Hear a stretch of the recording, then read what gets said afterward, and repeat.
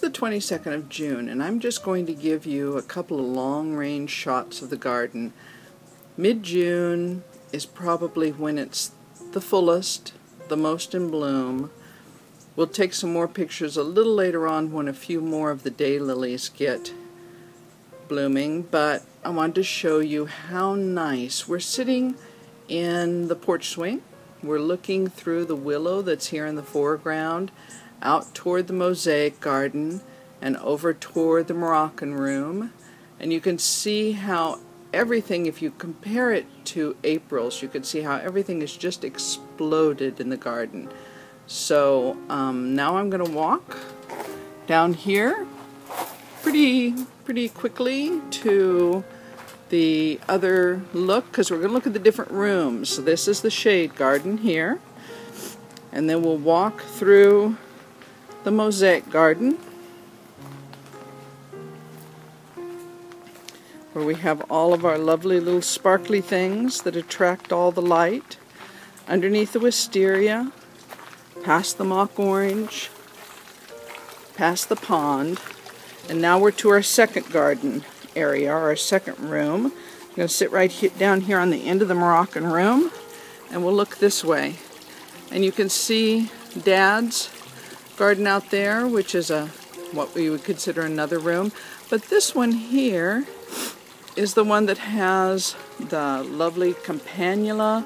It's underneath the window. It's got the daylilies in it. You can see a nice red one there at the end, I believe. I'm not going to zoom in on anything today. We're just going to do a slow little tour. And then you can see all the daylilies that are blooming out there in the daylily bed. You've got the Theresa lilies back there that are bright yellow. You've got the heritage. You've got a really beautiful span of corkscrew willow now with a zebra grass in front. And that's a macranthus grass that's blooming there, that's all fluffy in the background. And then pretty soon, those big, tall, wide leaves, those are crocosmias. And within the next couple of days, they're going to be bright red, and I'll bring you back out to show them again. And then we've got the pond down here, which you can hear, I'm sure, in the distance. And so now we're going to get up. You love these ups and downs with me, right? Okay, and we're going to walk out to Daddy's garden, because his is the next. So up we go, and we'll walk past all the lilies, and I'll give you a little bit nicer view of those. No taking in the big whole circumference of it, but we also have the sweet peas that are blooming.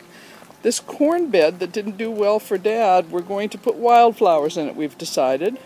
And like I told you before, I'm going to sit down here now on this bench, and we're going to look at Daddy's garden. So this is the blueberries. The blueberries are coming on so strong I'm going to have to come out here and get some to put on my cereal this morning. You can see the grapes in the background there, and they're doing extremely well. I'm going to have to come out and do a little trimming on those. We did get the raspberries and the blackberries pulled out over there against the fence, like I told you. And one of those main beds, I don't know if you can see it, back behind the blueberries, see that patch of earth there? We took down one of the raised beds and put the soil in my soil box here, and also in the other box beside the path. And we're going to put wildflowers in it, I believe, so we can have bouquets in the house all the time. And then James sent me a catalog. He was just so tempting, and he said, you need to buy some more daylilies. No, he really didn't. He just sent me the catalog. But I said to myself, I need to buy some more daylilies. Oh, here comes a plane. Wait a minute. We'll let it go by. That's the only thing that disturbs our quiet corner. But you really kind of get used to it after a while. But I noticed on the other videos that you hear it quite a lot. Okay, so anyway, James sent me a catalog with 75% off daylilies. And so I bought 5 more daylilies. In September they're going to come. And I'm going to turn around here and show you. This little bed right here has some Stella d'Oro daylilies in it already. You can see those blooming there. But it also has some glads that do kind of half-heartedly. and I think I might move them maybe into these beds beside the walkway, because they would enjoy having some really good soil, and that's some really good soil we put them in. And then I'll put the new daylilies in this one, because this bed has sun almost all day long, and that's what daylilies like. So now we'll walk down the length of the walkway here to the east garden so you can see it both ways. So there it is off in the distance. You can see the buffalo bluegrass and emperor mings on the other side of that, the lilacs, the fruit trees, which are doing very nicely. I'll show you some up closes of those a little later on. The cocktail tree, which needs to be done a little bit, trimmed a little bit. You can see how the red twig dogwood is coming back very nicely. By the end of the summer, it'll be back in its own.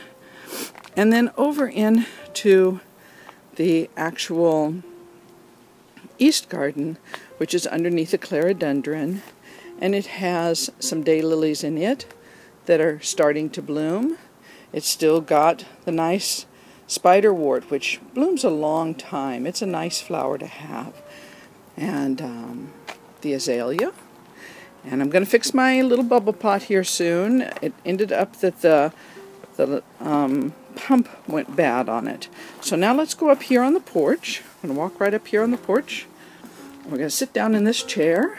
Well, maybe we'll sit down the one next to it. I don't know. We'll see how well we can see in the sunshine. But we're looking directly into the sun because it's morning. It's only 9 o'clock in the morning. But you can see how nice and peaceful it is out here. You've got the euphorbia to the right. You've got Emperor Ming down there looking at you. You've got the nice little post that Daddy put there so that I could go up and down those steps and hold on. It's got a nice light to it. And then you've got all the pretty flowers over there. The meadow rue, the one that I told you about that was going to explode into flower, that's it on the left in the yellow. There's also a pink one there too, but the pink one already bloomed and went. And daylilies underneath the tree. Daylilies are pretty hardy. They'll do it just about anywhere. And so that gives you our little short span. And you can see that we have a nice little sitting area each place for each room. The orchard and the east garden are kind of one and the same, but they are different rooms of the garden as well. Okay, so that's it for now. And I'll get back to you shortly with our wonderful, I hope wonderful, tour of the Moroccan room.